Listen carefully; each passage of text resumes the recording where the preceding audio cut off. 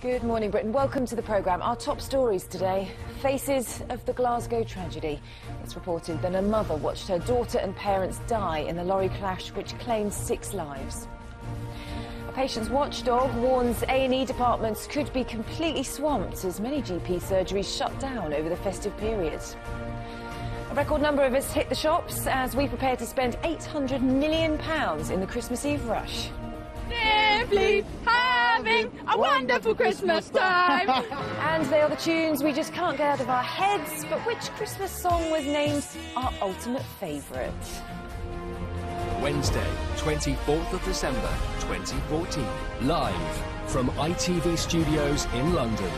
This is Good Morning Britain.